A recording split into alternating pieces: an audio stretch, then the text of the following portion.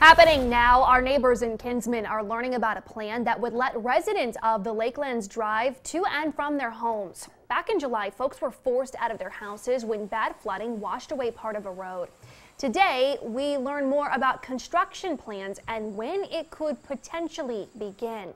Here's a look at the press conference happening right now in Kinsman.